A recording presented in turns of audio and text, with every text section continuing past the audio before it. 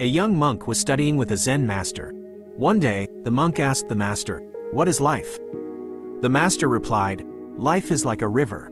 The monk was confused. "How is life like a river?" he asked.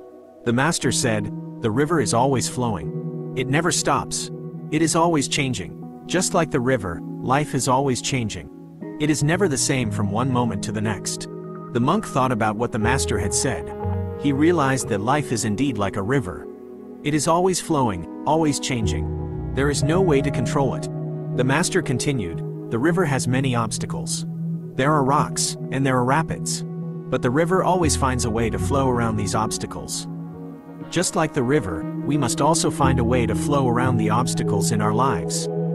The monk nodded. He understood what the master was saying. Life is full of challenges, but we must not let these challenges stop us from living our lives. We must find a way to flow around them. The master finished. The river eventually reaches the ocean. The ocean is vast and endless. Just like the ocean, life is vast and endless. There is no end to the possibilities in life. The monk was inspired by the master's words. He realized that life is a journey, and that the journey is full of beauty and wonder. He was excited to see what the future held. The moral of the story is that life is a journey, and that the journey is full of beauty and wonder. We must not let the challenges in life stop us from living our lives to the fullest. We must find a way to flow around these challenges and to enjoy the journey.